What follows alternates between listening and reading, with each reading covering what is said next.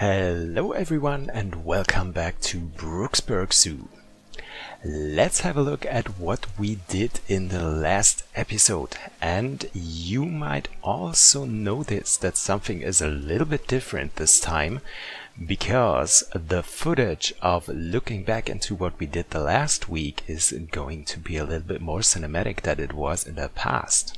So there is a reason for that. What you are seeing right now is the new movie camera mode.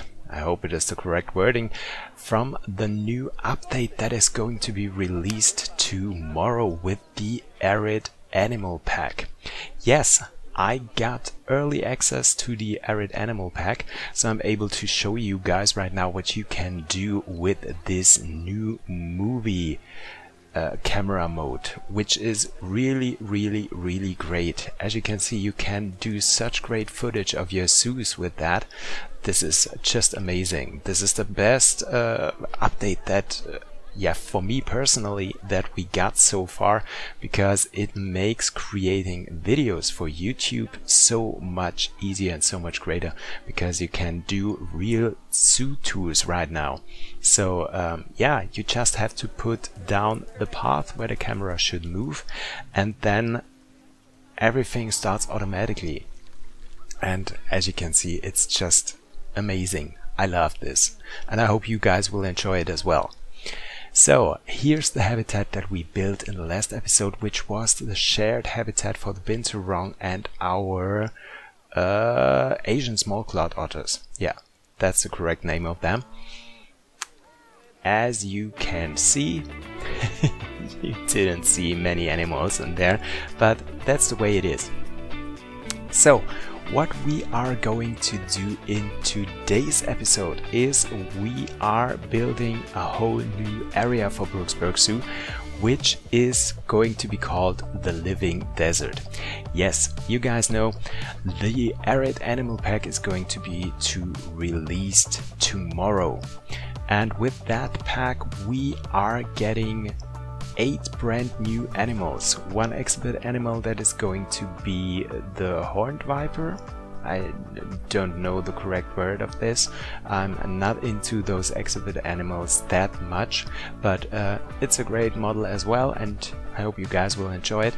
And we are getting 7 new habitat animals, and we are going to build for one of those in today's episode. So the animals that we are getting with the Arid Animal Pack is the Somali wild ass, which we are going to build a habitat for in today's episode.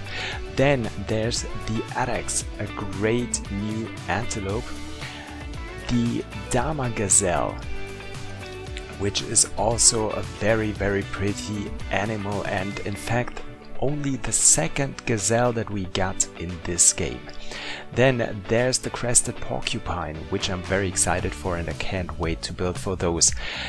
We will also see the black rhino, which we knew we were getting at some point, as we saw the animal sign from the base game, I think it was, and finally it is here now.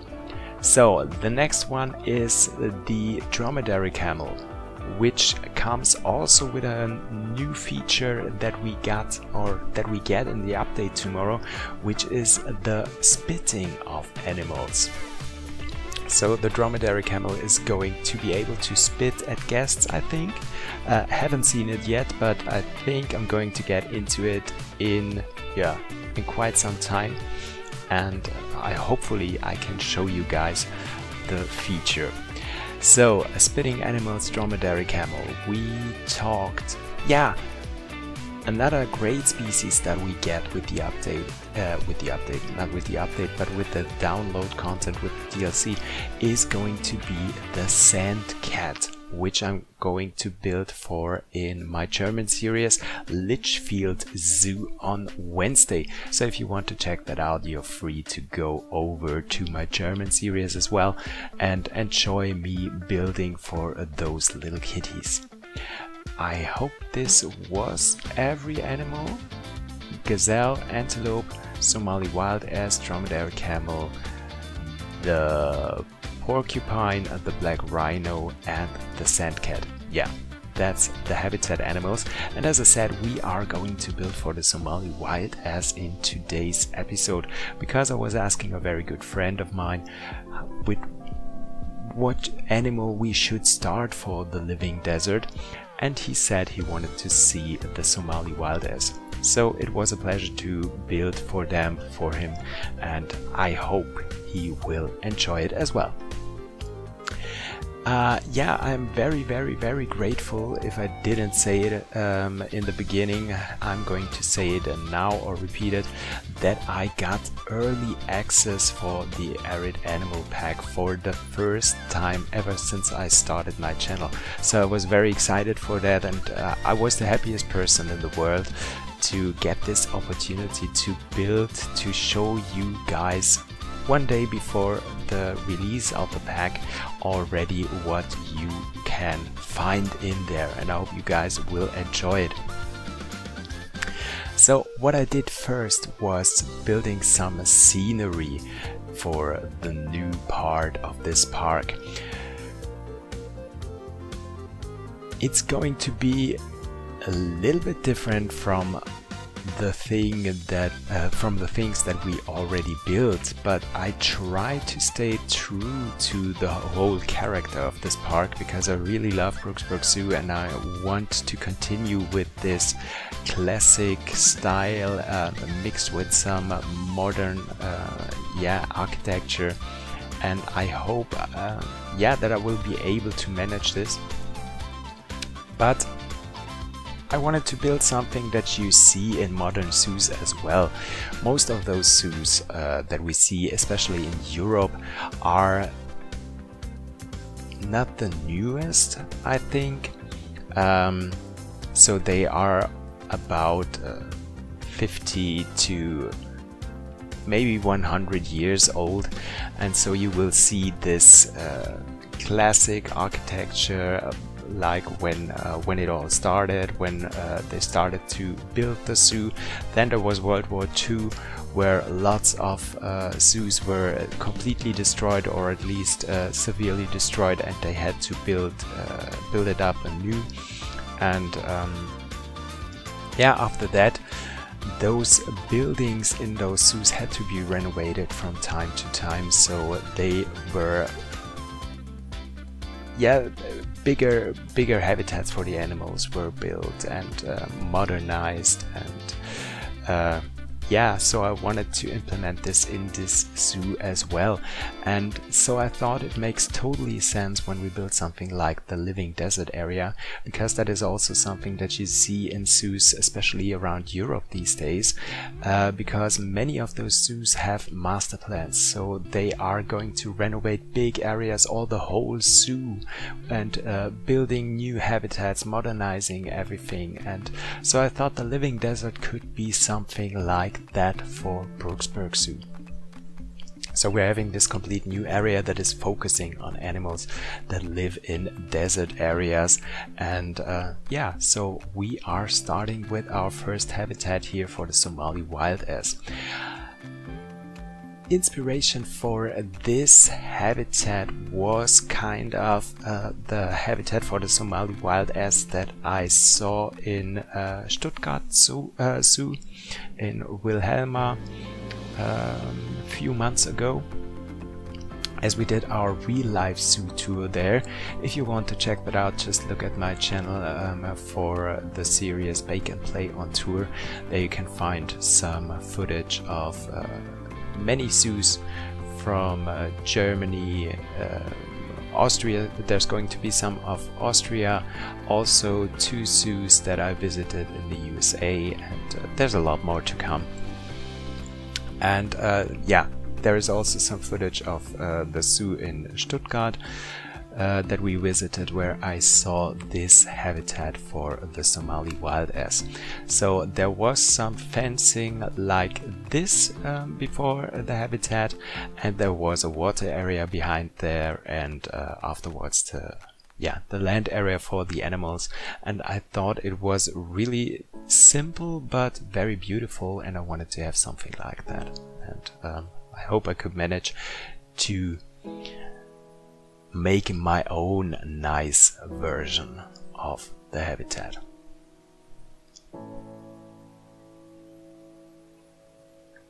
And our guests that are looking at our lemurs on the other side are also being able to have a glimpse to our Somali wild ass right behind the hedge where they are walking.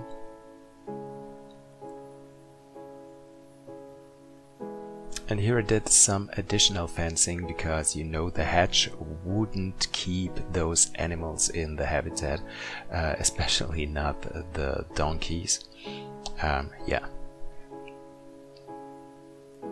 And I'm very happy with the animals that we got in this pack, or that you will get in this pack, because they are so beautiful and we have so much ungulates. And as you guys know me, I love ungulates, especially antelopes, gazelles and stuff like that. So I'm very happy for this pack.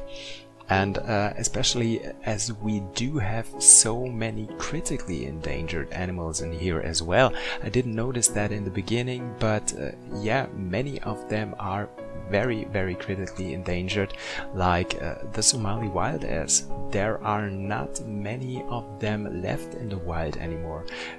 Just about, I think about 1,000 of those are left.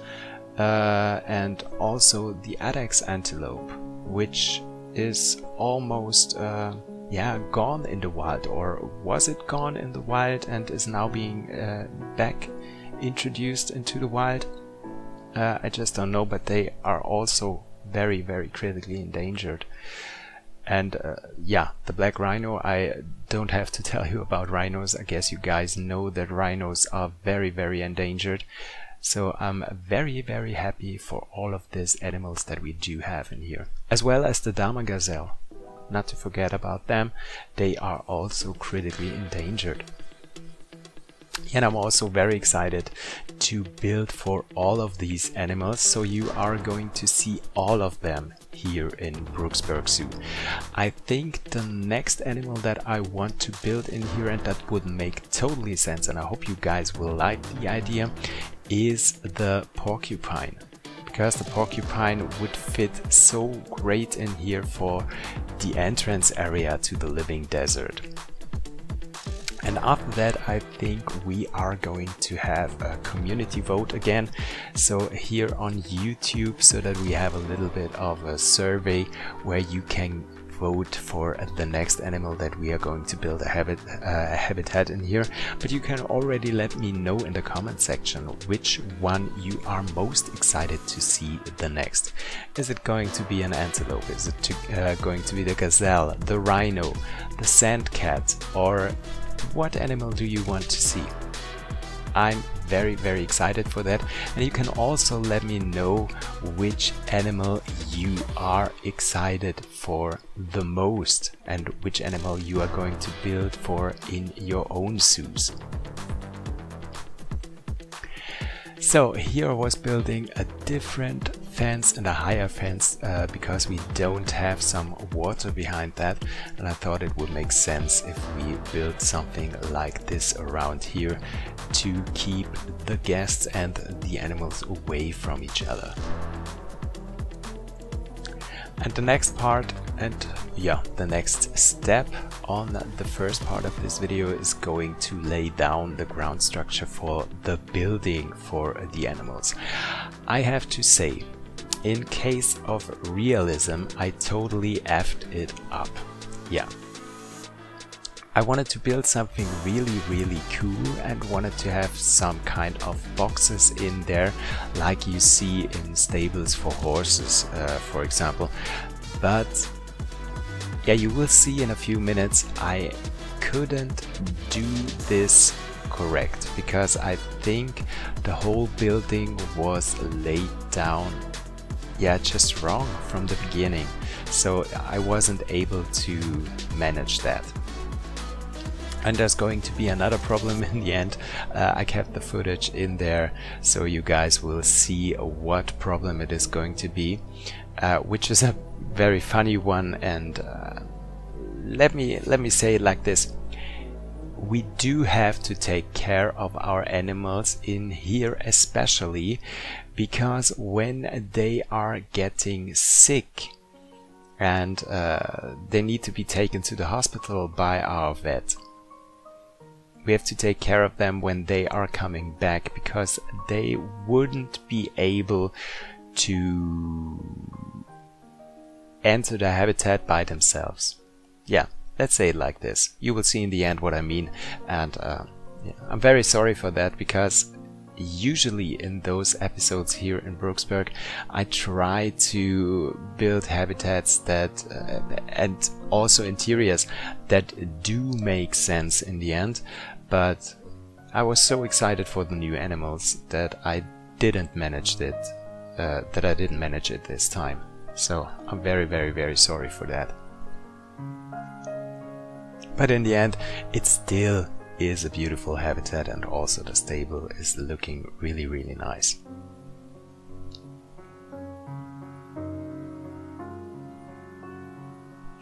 Yeah, and we're also going to have a holding pen. You can see it on the left of the building.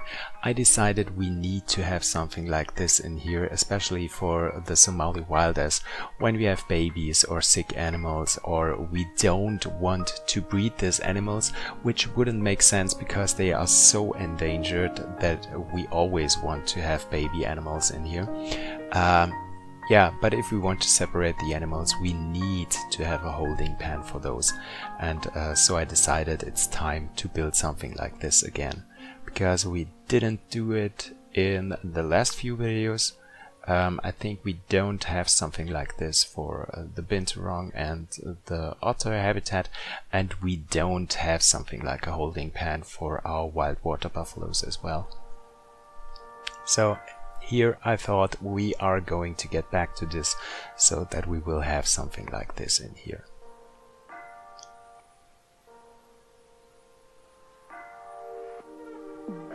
Yeah, I also have to say sorry for PS Vision Gaming, because I think PS, you are waiting every episode to see me finally build the greenhouse that I was talking about, that you were such a huge inspiration for me.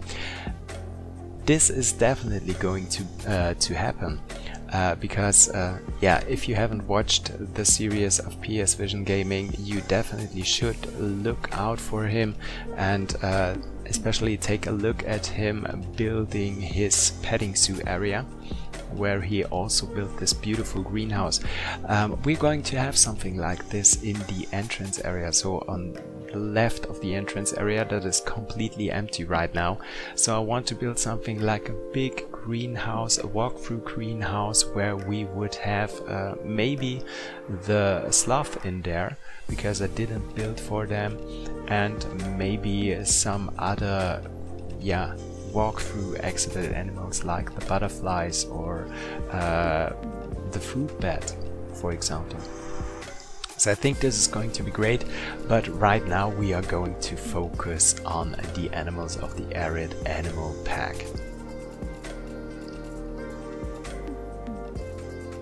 Yeah, so here you can now see me building those boxes for the Somali wild ass.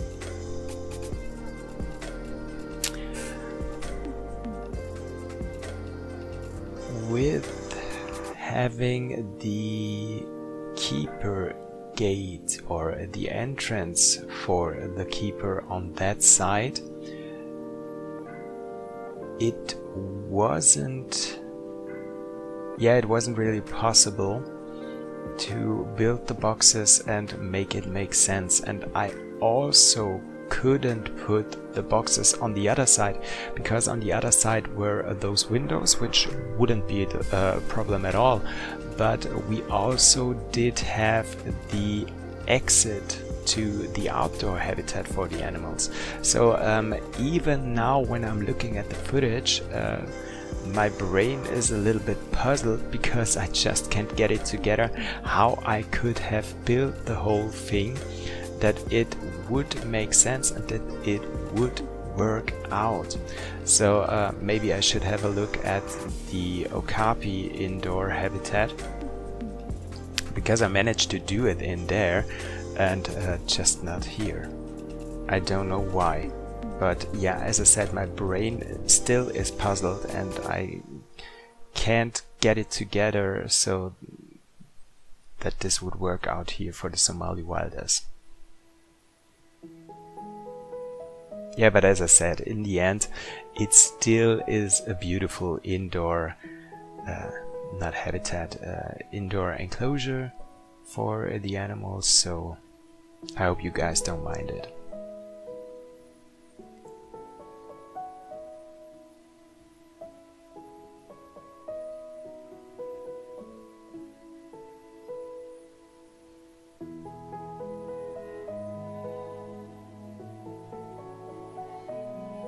Yeah, and here I was building a gate for the animals once again,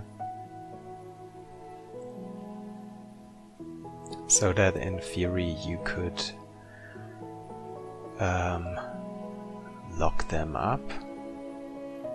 Lock them up sounds a little bit wrong.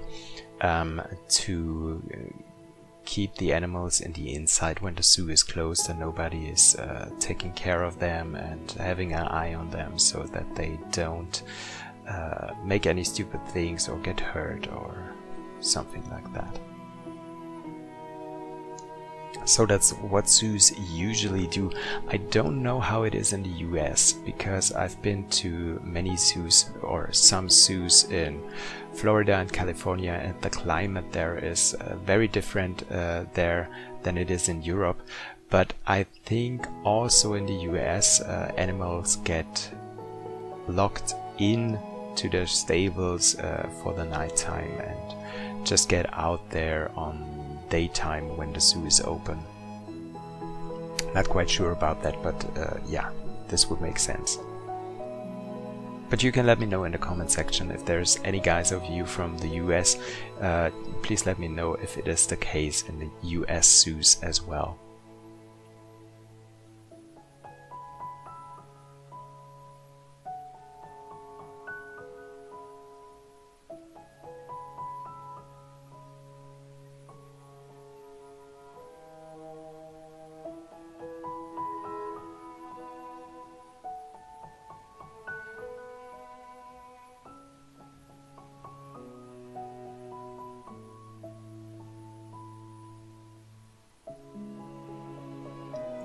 And it was a little bit weird, because as I laid down the bedding for the animals, the terrain just did weird things this time. Something that doesn't happen when I'm lowering the bedding a little bit down into the ground. Then actually you don't have the problem that the terrain is coming back up. Why it happened this time, I just don't know.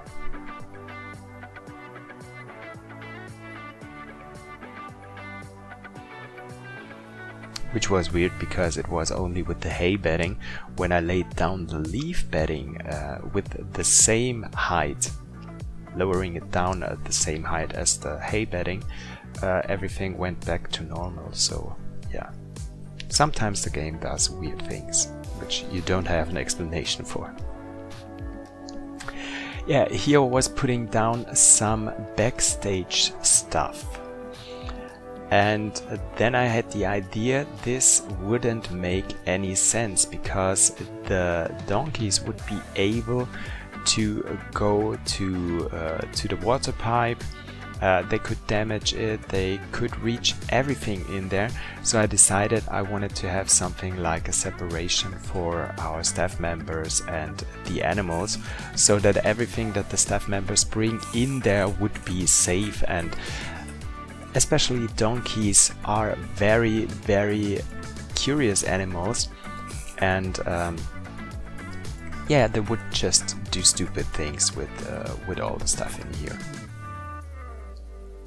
So I built the separation here, and here is where the problem starts, because I built the entrance gate to the habitat where our keepers are going to enter the building.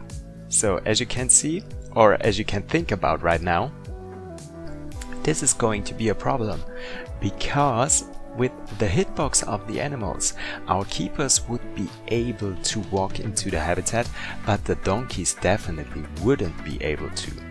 And which would be pretty much okay, because I don't want the donkeys to be able to walk into the backstage area. But when you put the animals into the habitat, the keepers drop them off at the beginning, just when they left or entered the habitat, they drop the boxes and the animals are in there. So the problem right here is the keepers bringing the animals in there, the animals are stuck on the staff area. And this was some stupid thing. I think I'm going to get back into it and try to put the keeper gate in there where I now built my own door. So that in the end it would be possible for the keepers to drop the animals off at the right spot.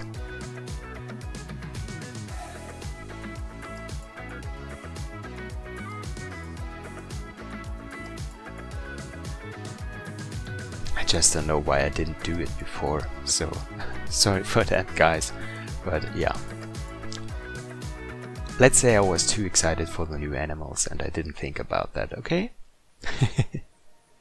Okay, so we are close to finishing this building. Just a little stuff from the conservation DLC, as per usual, so nothing special about that. And then we are going to put in a roof in a few minutes.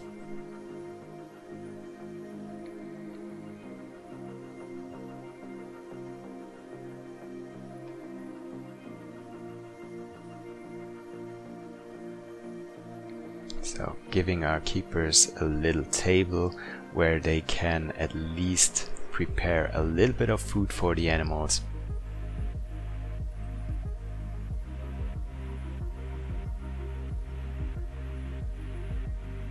And putting in some vegetables in these boxes.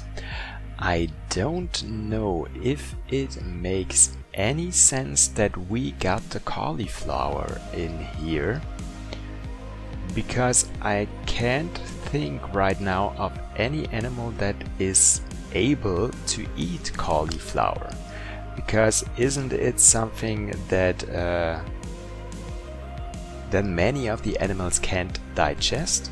I'm just thinking about rodents, so many guys of you might have had some kind of rabbit as a pet, and I can remember as I had some rabbits, I always was told to not give them something like like cauliflower or something like that, because it wouldn't be great for these animals and they would get diarrhea and stuff like that. So I was thinking cauliflower was really a weird choice for the team of Planet Zoo to give us for the animals. But please correct me if I'm wrong, if there's actually animals that are able to eat cauliflower. Yeah, you know what I mean. Would be very interested in that.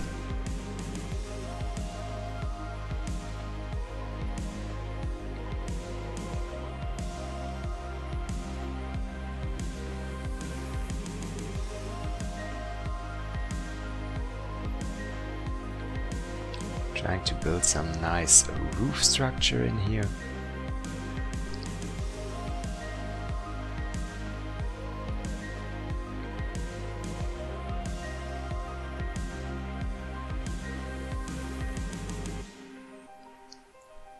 And I didn't want to have a flat roof once again, because we do that a lot of times, and most of the times the reason for that is that I am just too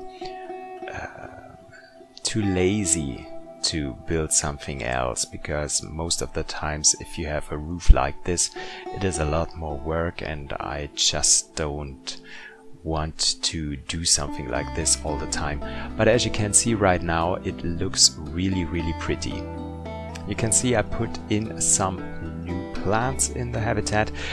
We do have some new plants in the new animal pack as well. We don't have that much of them, but yeah, some of them are in there. So we have some new dry bushes and stuff like that.